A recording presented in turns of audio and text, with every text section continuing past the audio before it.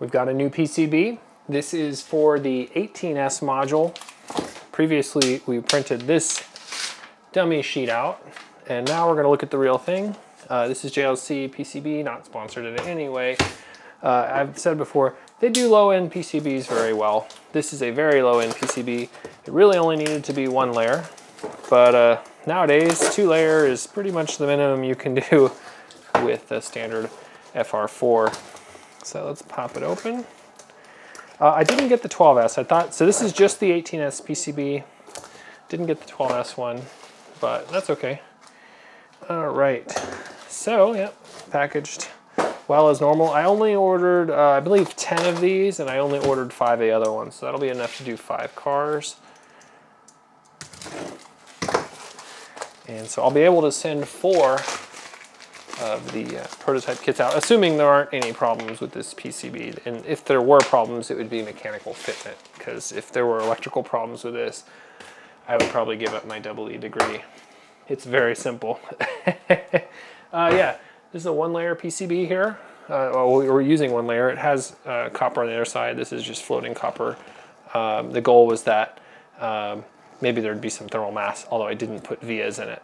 So the main thing on this side is the silk screen, and then over here is where we'll populate all the resistors, and this will attach here. First we will populate the resistors, of course. I'm not going to do that now in this video.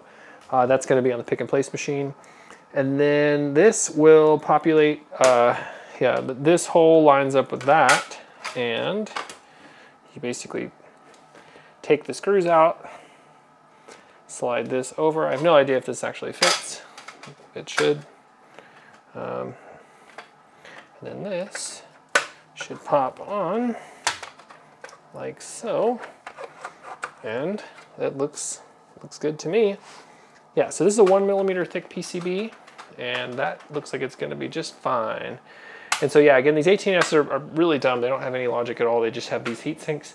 I don't need the 12S one. I can start doing my prototype now, and I will just run it with an external power supply. So I'll build this board up tomorrow. I'm actually just getting in tonight, but even though it's actually relatively early, it's only 10 p.m., I'm pretty tired. We've been driving all day. We left pretty early, and we drove through the rain all day, which is annoying in an insight. Yeah, so basically, yeah, we drove through the rain, and I put a beta version of the firmware on there on the drive back. It did not go very well. I didn't have time to put it back. So we got about a dozen check engine lights on the way back. But I was able to characterize what was going on there, and it'll be easy enough to fix. At first I thought I had blown up the IGBT power stage. I was getting the P1440 error here. I'm opening this box right now. This is just DigiKey parts here. These are the prototype and production parts for the PCB that we just got here. So hey, look, they went back to the old label. So DigiKey last week sent me something in the mail that was like, hey, we've changed our label. What do you think? It was atrocious. I'm grabbing it here right now. I'm gonna kind of just hold my finger over some of these labels. You'll still be able to see the order number, but this is what, that's way too bright. Let me turn this brightness down here. This is what DigiKey thinks customers wanted, was ink that runs. They got rid of the borders. If you've never used DigiKey labels, then you'll think that I'm crazy, and you know, to be honest, I am. But this was the old label, which is now, I guess, the new label. Looks like they flipped back to it, which is for good. That was very terrible. You know, when I went to give feedback on that form, you know, it said, you know, rank the 10 things on here that are, you know, in the highest to lowest priority for you. And the the 3 most important things weren't even listed: the part number, DigiKey part number, and then product description. And they weren't even listed as options. And I'm just like, what? That's crazy. So anyway, yeah, I got a whole bunch of these resistor values. I think I got like 4 different values, but then of course, after I ordered them, I realized, yeah, if I'm just using an external power supply, it really doesn't really matter what resistance value you get, because you can just set the power to anything you want. Photovoltaic, isolators, 700 volt, overkill, 12.5 amp TO253, IGBT, no, those are triacs rather. It's a weird vertical 1x2 pen. I just didn't have room otherwise. And then more resistors, so pretty Pretty small DigiKey grab, but I always love their boxes. I always love their shipping material. If I've shipped you stuff, you've probably had DigiKey packaging in it. So quick video, you know, this is a very quick PCB. I mean, it took me a few days to figure out what I wanted to do, and then this was just a one-day ordeal. Not even 1 day, I don't think. Yeah, I'm gonna test it out here. I have to program the pick and place machine because I don't want to hand place 100 and however many parts that is.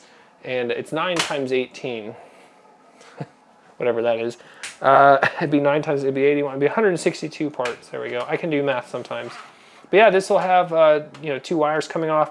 I wasn't sure which side I wanted the wires to come off, and also thought maybe I'll want both.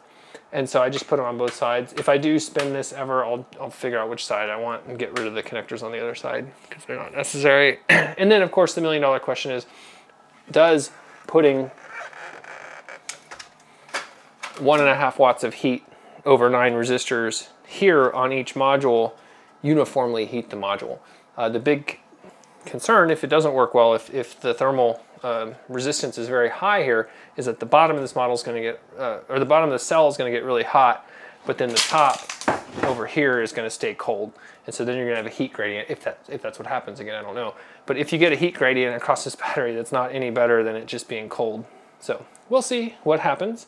I should be able to test that out pretty quickly. Again, I just need to populate that, and I'm not going to do that by hand. So I will have to program the pick and place machine.